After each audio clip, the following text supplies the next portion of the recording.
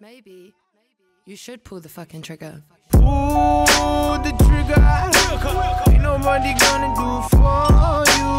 Pull the trigger. Hey guys, what is up? It is Dakota here, and today I'm going to be bringing you some good PS4 modding information. My good friend RedEyeX32 has created a PSN update bypasser, so you can basically get on PlayStation Network on later updates of PS firmware.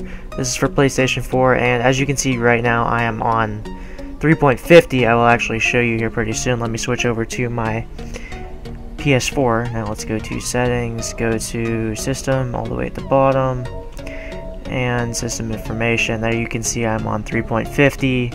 I can't exactly confirm that this is up to date, so you're gonna have to take my word for it.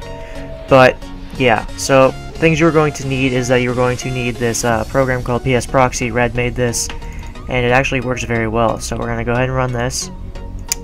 And here, I'll give you a little tutorial. This is the IP that you're going to be inputting, the port you're going to be inputting. Make sure PS4 mode and bypass update are clicked. This is where you're going to put the current version of whatever firmware you're trying to bypass. So current firmware is 3.55, and then here you're just going to select your region. So you're going to go ahead and click start, allow access to change network stuff. Let me switch back over to my PS3 or my PS4. Hopefully that moved the program out of the way.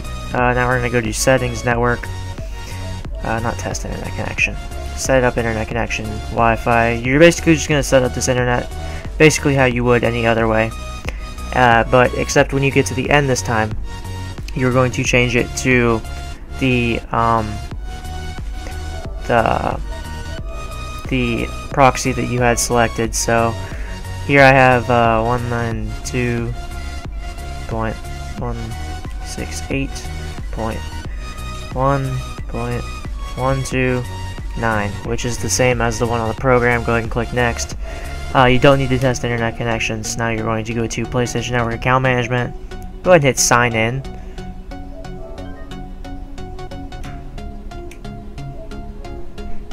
Go ahead and click update later and then sign in. And as you can see, now I am online on version 3.50 right there. So if you guys enjoyed, be sure to like the video, comment down below, subscribe for more information. I'll see you guys later. Peace.